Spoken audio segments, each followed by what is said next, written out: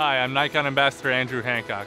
Today we're at an aquatic center in Indianapolis, and we're going to show you how to photograph swimming and take you from the expected to the unexpected.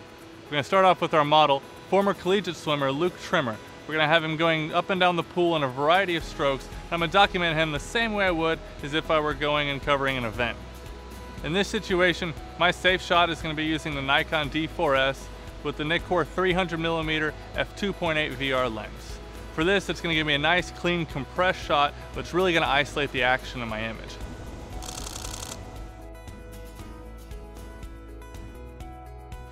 My strategy whenever I'm covering an event like swimming is I'm going to photograph the competition from a variety of angles. And once I've got my safe shot, then I always try to look and push myself to be creative and come up with something unexpected.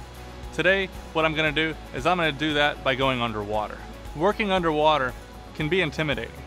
For me, I'm going with a simple underwater enclosure bag. It's kind of like a glorified Ziploc, but it's very secure and allows me tactile feel of the camera controls so I can adjust them while I'm in the water.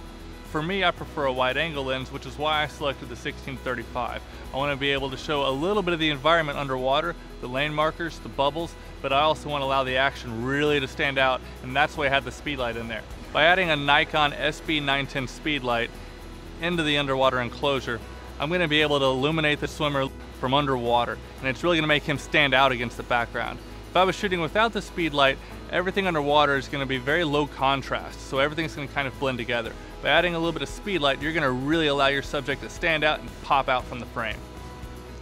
I'm going to start off really simply with the underwater enclosure. I'm simply going to kneel on the edge of the deck, and I'm going to hold the camera underwater. I'm going to photograph him as he approaches the wall as if he's reaching for the finish line. All right, Luke, I think this looks really good. I think we have something different than what we normally get. There's definitely a picture in here or two that I like, but I think we can do a lot better. But to do that, I'm gonna get in the pool, all right? All right, sounds good.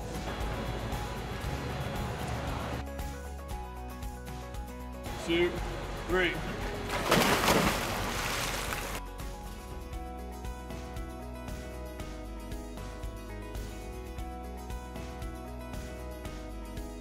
Just because it's not something you do every day doesn't mean you can't go out and make a really nice picture doing something entirely different. Me, I rarely have the opportunity to do this, but I wanted to create something special and something beyond the norm of what I normally do.